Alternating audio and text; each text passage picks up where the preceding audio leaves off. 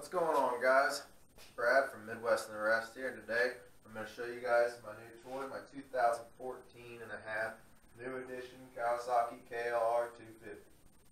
I picked it up just under a week ago, and as you can tell, it's the black and the matte gray finish. I picked it up used with about 2,300 miles. And right now we're at 26. So I put a couple 200 or 300 miles on it so far, and I'm loving every second of it. I'd never ridden a KLR before I got this, and so my expectations were kind of low. I was afraid that on the highway it was gonna be terrible, but really it's exceeded my expectations completely. It's a blast around town. Hopping on the highway for a little bit, it's really not bad. I rode probably an hour and a half on the road yesterday, and it was a little gusty, but I think on any bike you would have had that issues. So anyways, more about the bike. Oh, and you can see there my RMZ 250, which is filthy because I did a hair scramble and then had to leave for Arizona the next day, and I haven't really had any time to get her cleaned up or put some new rubber on it. That's for another video, I guess. I'll get that washed up, maybe do a how to change tires video, change some oil on it, and some maintenance. Anyways, back to the KLR.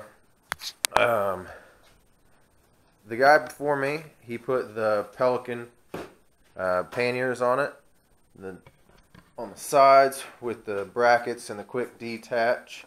So I thought that was awesome. He also put the Wolfman waterproof tank bag and a center stand, which I was really digging until today when I went to go hop over a curb, and it does hang down a little lower than everything else and scraped it. So now if I'm going to do any off-roading, I don't know, I might take that off. I haven't really looked at it real close how difficult it would be to take it off. One other thing he did is installed a USB charger. The only problem with it is there's no switch, so those two little lights there are always on, so eventually it would drain the battery. I haven't had any problems yet. I've been riding every day, so I'm sure it's been keeping the battery charged up good enough. I doubt those LEDs use a whole lot of electricity. One other thing is the pigtail for a battery tender, so that's pretty handy too. I've got a battery tender, I'm just not sure if I've got the right ends, and I usually keep it down here on my camper battery. Another thing is it's got a windscreen riser on it. It helps quite a bit. Well, according to him, it helps quite a bit compared to stock. It gets the windshield from being down here up to here. And like I said, on the highway, especially when I have my street helmet on, I really don't have any problems with buffeting at all. And then he's just put a little clock up there. And I figure if I do any other Farkles, or I can put like a RAM mount or something for my phone up here on my bars, or an extra GoPro. Planning on doing a lot more videos and a lot more trips and doing some vlogging. I was planning on going to Arkansas last night for a dual sport ride.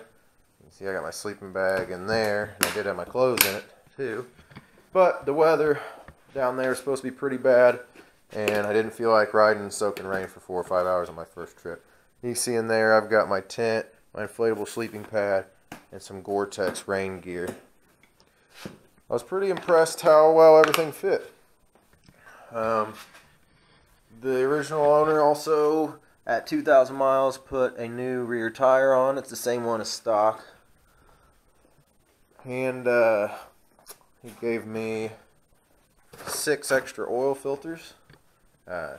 He said that he changed, well, he's actually got it written down in the manual. He changed the oil every 500 miles and wrote down what kind of oil he used and the date on all the oil changes. So I've got the service records from it, so that's pretty good. He took really good care of it. When I picked it up, it was spotless. It's still pretty clean, but I took it on a little bit of gravel and splashed through some puddles, so it probably won't ever be that clean again.